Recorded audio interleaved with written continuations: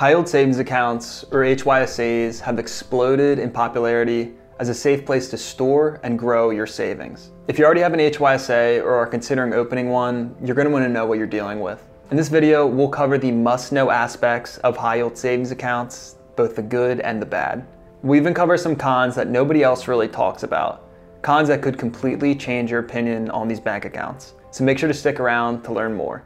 Before covering the good and the bad, we first need to understand what HYSAs are and how they work.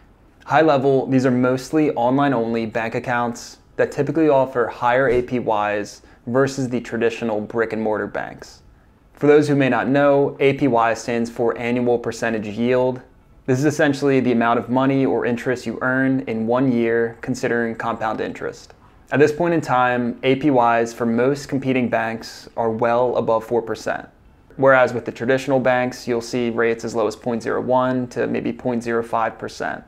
So you might be wondering, how can these banks offer such competitive APYs? Since these banks are mainly online only, there's very minimal overhead, no need to maintain retail branches, hire bank tellers.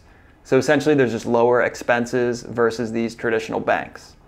Banks make money partially by taking in your deposits and then issuing out loans to different individuals or businesses, typically at a higher rate than what they offer you. In the US right now, inflation is a hot topic, as the central bank of the US, the Fed, has been raising the federal funds rate to try to combat this widespread inflation. Now this federal funds rate acts as a benchmark for the APYs that banks decide to offer. So federal funds rate is high right now, as are the APYs. There's some popular bank options you've likely heard of, for instance, Marcus by Goldman Sachs, SoFi Checking and Savings, and Ally Bank. Each offering has its own benefits and some shortcomings, and I have a video on that if you're interested, and I'll link above. But now that you understand the key nuances of these bank accounts, you're going to want to hear more about their benefits. First off, they do have relatively high APYs.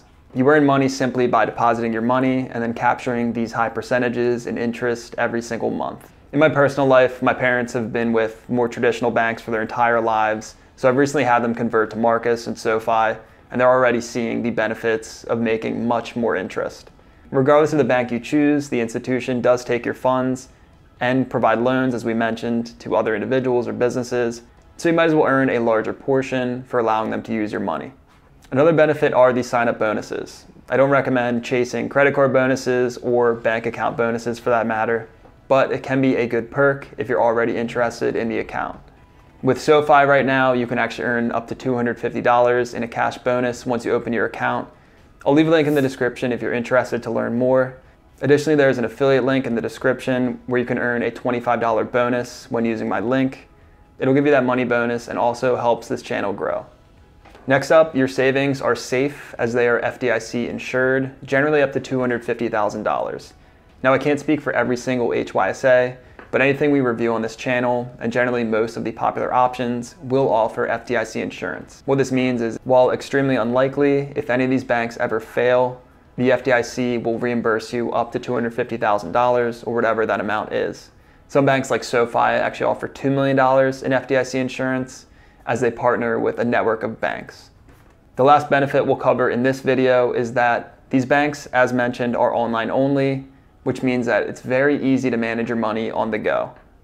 If you're somebody that likes to have web apps or mobile apps on your phone, on your computer, typically the structures, the UIs, are very intuitive, very easy to use. You can almost think of these as set it and forget it bank accounts. Take your money, put your savings into these accounts, and watch it grow over time. I've had an HYSA for over 4 years now, and I like to keep a bulk of my savings there simply because the APYs are strong, money stays safe. Recently, I was able to purchase a car in cash, and it was really helpful to have this significant amount of savings with strong interest every single month. Really made it a lot easier to make this purchase. If you made it this far in the video, make sure to subscribe and leave a like. Really helps out the channel. And now back to the content. Now, as mentioned, HYSAs are not 100% perfect. This channel focuses on transparency, especially when dealing with finances. So you're going to want to listen closely to these cons. Firstly, the APY you see is variable. When you sign up for your account, you're not locked into 4% or whatever the rate is at the time of signing up. These rates can and will change based on the economic environment. Since the start of the year, these rates have more or less consistently gone up every single month, which is reassuring, but back a few years ago, rates were below 1% depending on the bank you used. From my research and what I've experienced, these rates are always above traditional bank account APYs, but the key takeaway is that the rate you start out with is not guaranteed for the life of your account. HYSAs are savings accounts, so you really can't take your money and immediately convert it to cash. There are some options that offer a debit card, like SoFi, checking and savings, as I keep mentioning, but the usual HYSA is really just online only. To actually access your money, you'll have to transfer it from your bank account to another bank account, then spend money from there using your debit card or withdrawing with an ATM. Depending on the bank you choose, there often are a couple business day delays from having the funds transferred from one bank account to another. So the best way to kind of approach this, in my opinion, is have your HYSA for your savings, any short-term savings, for example, and then also have a checking account as kind of your day-to-day for withdrawing money and spending money. Next up, a piece that is often overlooked is that you will more than likely have to pay taxes on the interest you earn. I recommend looking into specific tax laws to understand exactly how you'll be impacted. But high level, the IRS considers this interest as taxable income, meaning you will have to pay taxes on the interest you earn. You will keep a majority of the money you make from these HYSA accounts, but keep in mind, when tax season rolls around, you will likely owe some money. As a consumer, it can be a little bit overwhelming with all the various bank options. I was having relationship issues with my old bank, so I broke up with bad banking and moved to SoFi Checking and Savings. Banks have free pens, but Marcus by Goldman Sachs has a high-yield savings account. But then again, free pen. Each bank tries to promote a sign-up bonus, a higher APY, so it can be really tough, again, as a consumer, to pick and choose which bank is right for you. In the long run, a slightly higher APY really just equates to a couple more dollars a month, more than likely. So I recommend going with a bank that you trust, a bank that's reputable. Additionally, you'll want to look into the UI of the web app or mobile app, just to make sure it's something that you're comfortable using, as you may have this account for the rest of your life.